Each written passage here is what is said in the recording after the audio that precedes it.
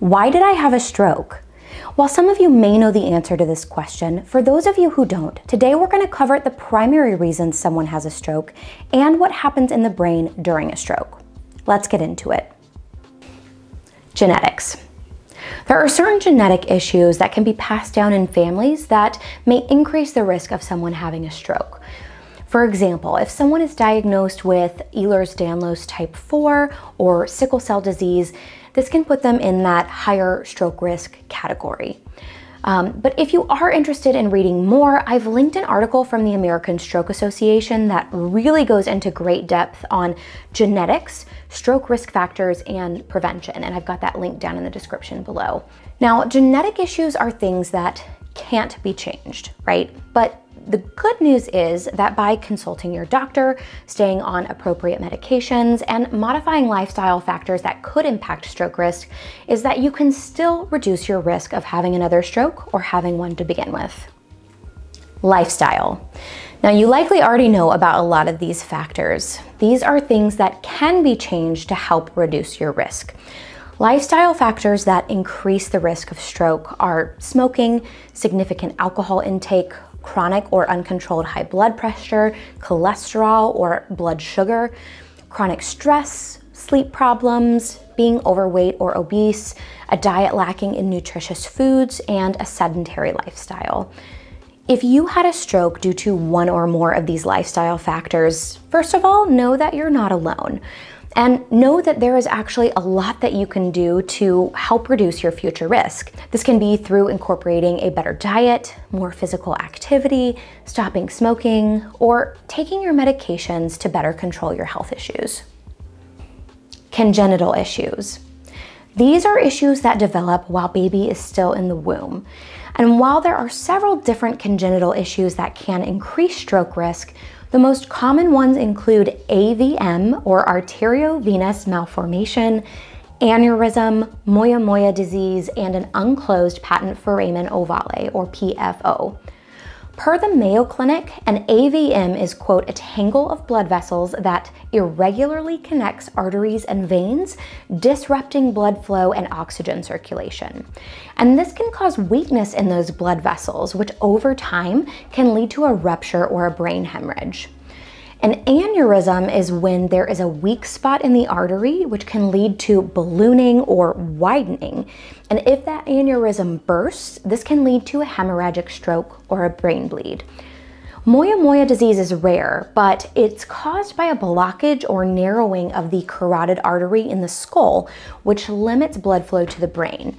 And as a result, more tiny blood vessels form in an attempt to transport more blood. It's often seen in children and typically results in multiple mini strokes over time. And lastly, an unclosed PFO. When we're in the womb, we all start out with an open PFO, which is essentially a hole in our heart connecting the two atriums. And it exists because it allows blood to bypass the lungs, which don't really start working until they're exposed to air. So once a baby is born and they start using their lungs, the PFO closes within the first few months of life in around 75% of babies. And for the 25% of babies without a closed PFO, it usually doesn't become a problem unless a clot is passed through this hole and travels to the brain, thus causing a stroke.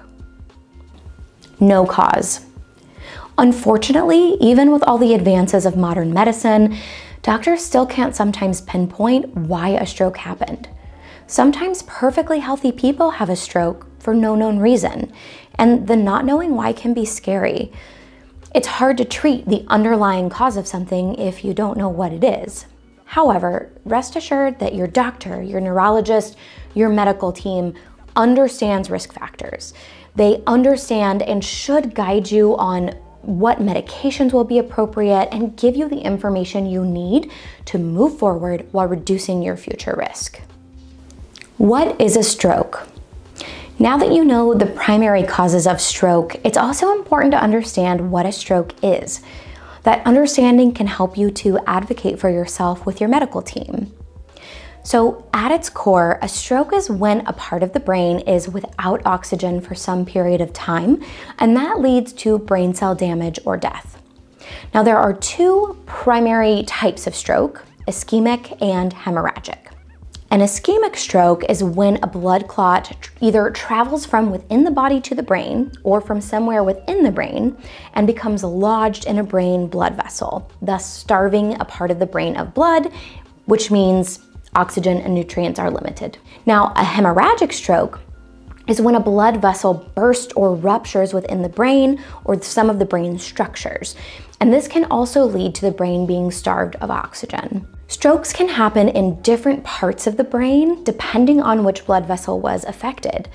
And this is why we see stroke survivors look so different. It's why no two stroke survivors are exactly the same. Each part of our brain is responsible for different things. So, for example, someone who has a stroke in the left parietal lobe will likely experience some speech issues, while someone who has a right-sided motor cortex stroke will see limited movement on the left side. I hope that having a better understanding of what causes a stroke and how strokes can happen can help you have more open, informed conversations with your medical team. And that it will also help bring a sense of control back to your life, which may have been upended after your stroke. All right, everyone, that's it for today. If you feel comfortable sharing, leave a comment down below. What was your experience like finding out what caused your stroke? Or were you able to find the cause?